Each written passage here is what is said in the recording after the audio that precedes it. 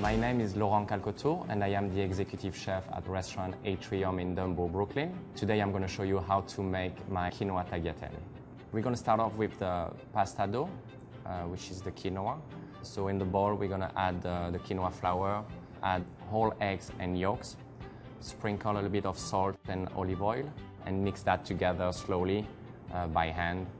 After that, wrap in plastic film and put in the fridge for let it rest for about 30-45 minutes. So we take the cauliflower head, make a little floret, blanch in water. After it's blanched, put the cauliflower floret in the pan with brown butter, cumin powder, and lemon confit, which I dice very small. Then going back to the tagliatelle, I take out the dough from the fridge, lay out a little bit with the pastry roller.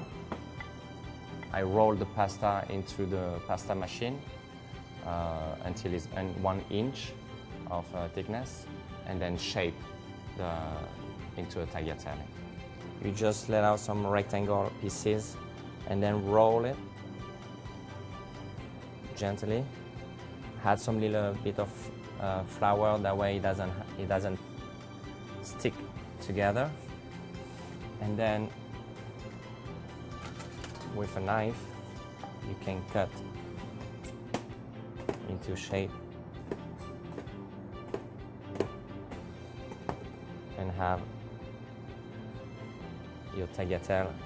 Having my boiling water, drop the pasta for about 3-4 minutes. Add in a little chicken stock and butter. Strain the pasta and roll the pasta into that.